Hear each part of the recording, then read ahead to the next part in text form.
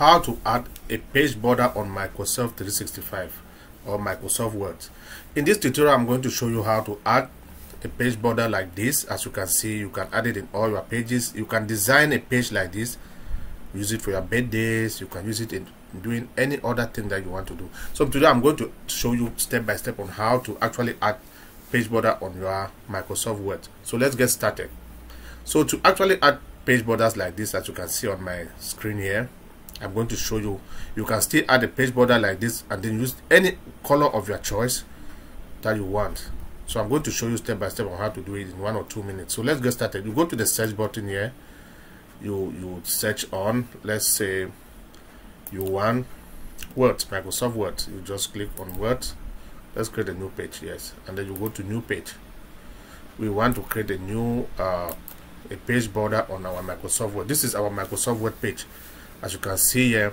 So I want to create a page border on our design. I will design a page such that you can actually do a birthday page or do any other thing that you want to add on your Microsoft Word. So let's go. When you open your Microsoft Word like this, you just go to design, click on design. When you click on design, on the top right hand you are going to see page borders. You click on page border. This page is going to open like this, page border and shading. As you can see, these are different designs: none, box, shadow. So I'm going to take this one. You can take any of these. Let me take this. Let me choose this one because I want to design my page like this. So I'll click here. As you can see, when you click here, you are going to see it right on the right hand. You have this 4 box here, here. So you start from here with the styles. Here, these are different styles. If you want to design any style, if you want any style, if you want this design, you choose this design. If you want this, so I will go with this. I want this design. This one. I love this design.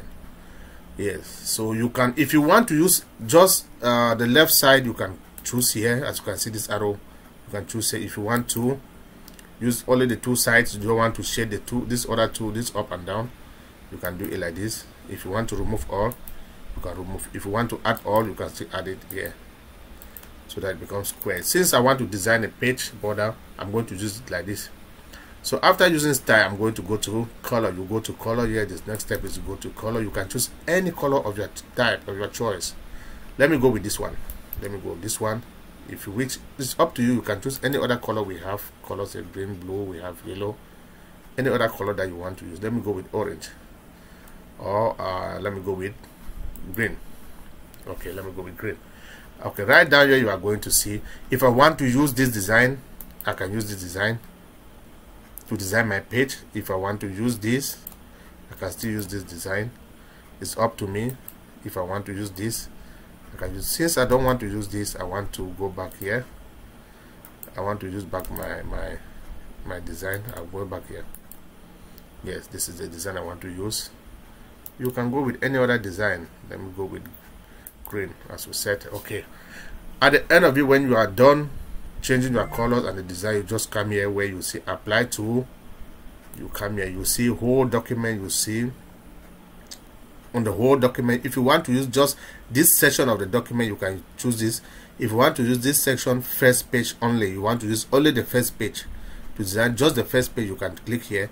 If you want this section all except first page, if you want to exclude the first page and use all the other pages, you can choose here. So I want to use the whole document, so I'll click here and then I click on OK. This is the design. This is the design, as you can see. So this is how you add a page border on your Microsoft Word with this one-on-one short and simple. If you like this video, please give it a thumbs up. If you have any other question, if you are confused or you have any other question, please just go to the comment section and I'll reply you as fast as possible. If you are a member of this awesome family, please just like, comment and share. If you haven't subscribed, please do so because it's going to encourage me to do more videos. Thank you for tuning in, and I would like to see you next time in my other videos. Goodbye for now. Bye bye.